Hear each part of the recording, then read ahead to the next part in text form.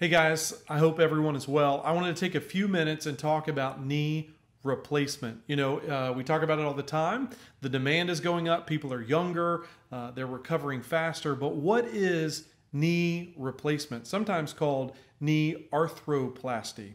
So what we're going to talk about just in the next minute or so is total knee replacement. And really a better term for total knee replacement may be knee resurfacing.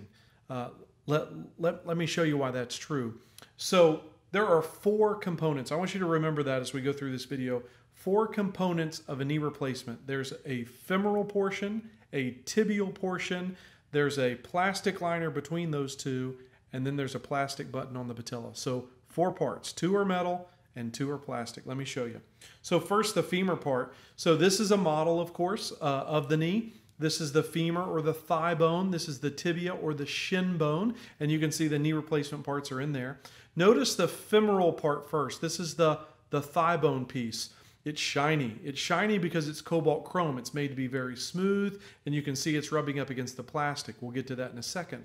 But the reason why knee resurfacing is a really good term for knee replacement is because, see, we're just resurfacing the end of the bone. See that? So many people think we're taking large chunks of bone out of the body and replacing it with large chunks of metal. It's not true. And in fact, I can remove this femur, if I'm real careful.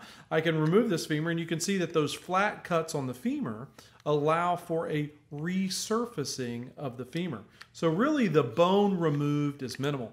Now, let's look at the tibia portion. This is the leg bone. This is the bottom of the knee. We do the same thing. We remove the damaged bone, again, just a thin sliver, about a centimeter or less, and we place a metal piece on top of the tibia just like that.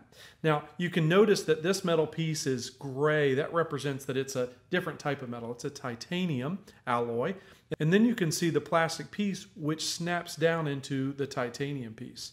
So once you've assembled that, you can see that the knee replacement is trying to prevent that bone-on-bone from arthritis. So if we look from the side, here's the thigh bone, here's the shin bone, and you have metal, plastic, and metal in between. Now, I mentioned that there were four parts. You can see that I'm kind of holding the kneecap out of the way. What we really do with knee replacement is we pull it out of the way. We actually turn it over, treat it like an Oreo cookie.